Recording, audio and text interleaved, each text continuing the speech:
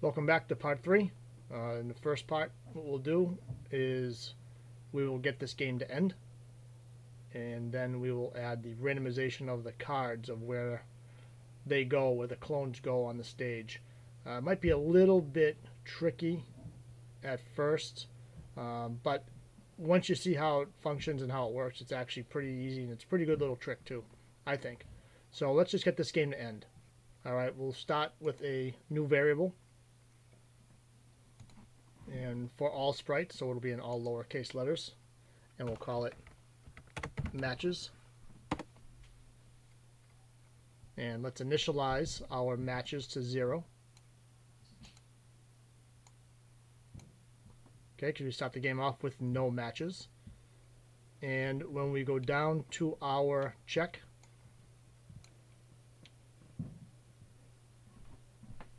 broadcast, we can look here and we can see if choice 1 is equal to choice 2. Well, that's where we would make a match. So we'll change matches by 1. What you'll see though is each clone that's about to delete will change by 1, so matches will actually go up by 2 every time, which is no big deal. Okay, that's fine. There's 12 cards, each card will go up. So I'm going to hide these for now. I'll leave matches up for now so we can see what that's doing. And we'll go baseball, baseball, and matches has gone up by 2. Basketball, basketball, matches are up by 4. Beach ball, beach ball, we're up 2 again, so it's 6, 8, 10, and when matches gets to 12, game over. So I think the easiest way to do this would just be to come up here to our green flag, and let's just wait until matches equals 12. And when we do, we'll just show the game over or the win screen. So we'll wait until. We'll use our boolean equals. The booleans only return true and false. So it's going to wait until matches equals 12 is true. Okay, once matches equals 12 is true, if you remember from our setup, we hid the parent sprite. Alright, so the parent sprite is hiding. So we just need to tell it to show. And switch to the you win. Now before I run this, what's going to happen is if you look over here, x is equal to minus 135 and y is equal to minus 193, so it's down over here somewhere. We want to make sure that the you win screen goes to 0, 0. So we can actually just do that last. It'll happen fast enough we won't see it. We'll set x to 0 and y to 0. So let's see what happens. Place the cards. Baseball, baseball. There's 2. Basketball. Beach ball, soccer ball, tennis ball, and you win. Excellent. So the game terminates when all the matches are complete. So that was a pretty easy addition there. One variable and then just wait until. And we could make this a broadcast if we wanted to too, but yeah, let's just stick around the bottom of the green flag. Not going to hurt anybody there. Alright, now let's get the fun part. Let's get these cards to randomize. In this randomization, I'm going to make 3 lists. Alright, we're going to deal with the X and Y list first. What I'm going to ask you to do is scroll down and find your when this sprite is clicked block. And just disconnect it for a second. Okay, so find when this sprite is clicked, just disconnect it. Don't throw it out, just disconnect it. Go to variables. Now your X and Y position blocks will never delete. We're going to leave those alone. Okay, so we'll go to variables and we'll make a list. And it's for all sprites, so it'll be all lowercase. We'll call it X position, and I'm going to write it like that. Okay, X position. And I'm going to make a second list called Y position, YPOS, for all sprites. And when we click the sprite, Okay, I'm going to run this here. We want to add the X and Y position of each of these into our list. That's just a quick way of getting where all these guys are right now. Okay, so I will, these lists you can't hide off the screen like you could on the old Scratch. So I want to make sure I can see everybody. Alright, I can see them all now. So I have X and Y. So what I'm going to do is when I click on each clone, that's why I disconnected this, I'm going to add thing to X. I'm going to add thing to Y. Now you'll notice I didn't duplicate here and then put that there, because on Scratch 3 that will run that and we'll add thing and thing. Not that we can't delete it, but it's kind of a pain sometime. And there it just happened. So if that does happen, just tap on your reporter and close it out. Alright, we're going to add thing to Y position. Now what do we want to add to those positions? We want to add from motion the X position and the Y position of each of these clones. So as I tap each one, you'll see that these will fill up and we'll end up having a length of 12 for each.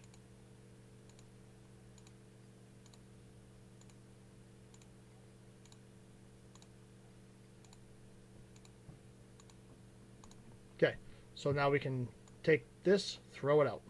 Alright, we don't want that anymore. We have our length, we have our X and Y positions. We can reconnect that script so that it's back to functionally working and flipping our cards over. Now let's come on up here for a minute. We're going to work under initialize for a minute. We have these 12 items in each list which correlate to where these positions are. We just need a way for the clones to reference it, to access it. So we'll go to variables and we're going to make a new variable for this sprite only, all caps, called position. Now there's a million ways to do this. This is not how I did this in my other project, but this is how I found it easier to do it in this project. That way I could leave my X and Y positions alone to start, and I don't have a whole bunch of those red add thing to blocks all over the place. Okay, so I'm going to initialize position to 0,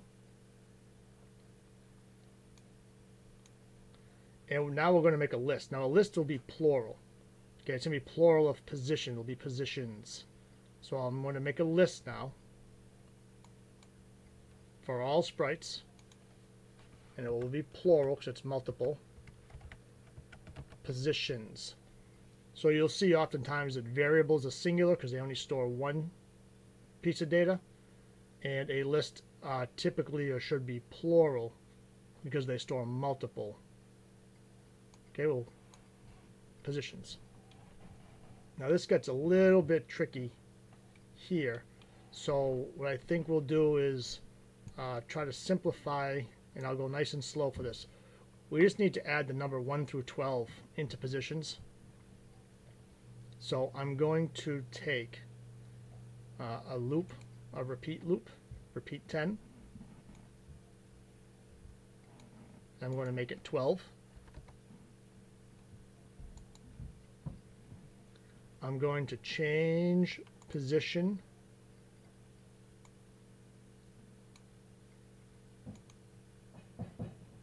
by 1. So it's 0 here, then it's 1, repeat, it'll be 2, 3, and each time we're going to add position to positions. So whatever number it is. So the first iteration, first pass through loop, it'll be 1, it'll add 1, then 2, it'll add 2, 3, it'll add 3. So we'll just run that real quick and see what we get. Okay, so we have 12x, 12y, and we have 12 positions. Okay, so see how that worked? Problem is, if I run this again, I have 24, 36, 48. So whenever you're using lists in Scratch, unlike these, X and Y, because we're never going to touch these, but since we're generating a list here, we're populating it, we need to delete it all before we populate it. Okay, so I just deleted all the positions. So now when I run it, I have 12, I have 12, I have 12, I have 12. Okay? Because we don't want to have any more than that. And then that should, okay, that should do it for our initialization period. Let's shrink that a little bit. Okay, I'm going to hide these variables right now. I'm just going to hide these lists. And we're going to look at place cards. So for place cards, we still have the repeat 3. We have the repeat 4. Okay, that's going to make our 12 clones. But what we're looking to do this time is, see this change X by 90? We can right click on that. We can delete that block. Just make sure it doesn't say delete blocks 5 or 6 blocks. Just delete that one. Because we still want to create 4 clones, and we don't want to clone anything over clone of costume 6. And we also don't need this. Remember this block here, after it made 4, this put it to minus 135x, and then subtracted 125 from y, which dropped it to the next row. Okay, so we can also delete. So you delete 3 blocks, and that's tricky, but it's 1, 2, 3, so that's okay here. Because there are 3 blocks put together in here. We'll delete those 3. So what are we looking to do here? Well, we're looking to have the position, the variable position, all caps, choose a item from the positions list. Then we'll delete that item from the list. Okay, so let's do that right now. So just before we create the clone, because we know that we have 12 positions and there are 12 X positions and 12 Y positions, we're going to set position to item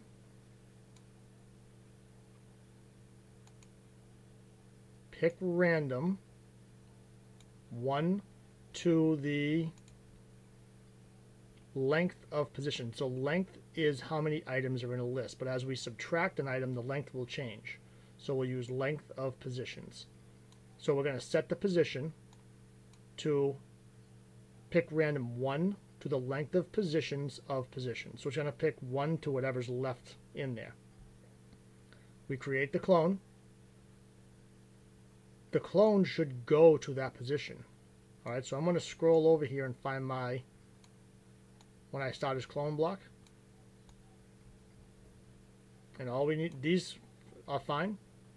We just need to tell when I start as clone to use whatever position from the X and Y it is. So we're going to go to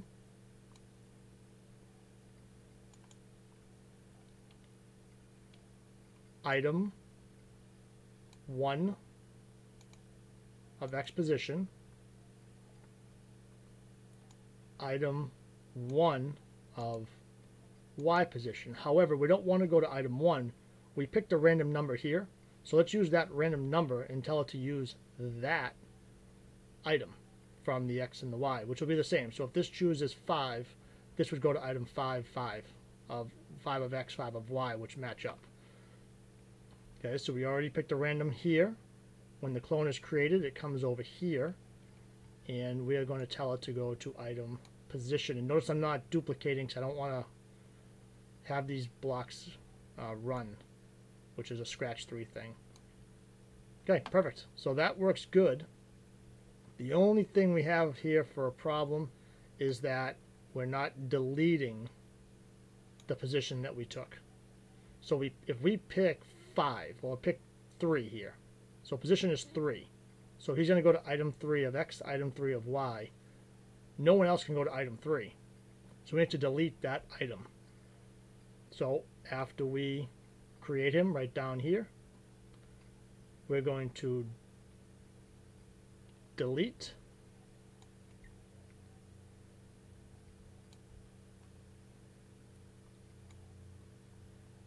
item number of thing in positions, delete item number of position. Okay, So it'll find the item that was maybe 9, and it will find that and it will delete the 9. If it was position was set to 12, it'll find the 12 and it will delete the 12. So if we look at this now, and let's do this here without this card. And I know it gets a little bit claustrophobic in here, at least for me anyway, but I'm trying to keep things side by side as best I can. So remember, this block on the starter's clone just allows us to see the card face. Okay, so let me go here. We'll run it, and we see it looks like we have some randomization. We're random. Okay, every time I click, we're random. So if I just snap this back on, then we can see that our card game, oh, that was a lucky guess, seems to work. And if you want to see the position and everything work its magic here, let me slow down this loop. Okay, so here's my place cards script where we're creating the clones. I'll add a 1 second wait. Okay, before or right after I delete it, and we can watch these items get deleted one by one. And here they go. Oh, 2 by 2 rather. So there they go. No, it's 1 by 1. And they'll all go to a random place, and they'll fill up each spot, and we have a nice randomized matching card game. So there are our scripts. Let me clean them up. Okay, we have our single green flag, our wait till the game is over. We have our initialize up here at the top. We have our setup blocks up here. I try to keep everything in order, and then it does get a little claustrophobic. I'm trying to keep the zoom in so that you can see and read everything. Okay, we have our place cards. Okay, our place card scripts come over here. Okay, they run forth.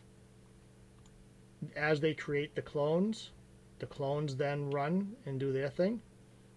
And then we have our script here that just waits for them to get clicked so that we can do our checking, which is down here. Looks like a lot, but not too bad. So I hope this helps. If you need anything else, please let me know. If you end up making any matching games, I'd love to see them. Okay, keep scratching. Hope everybody's safe.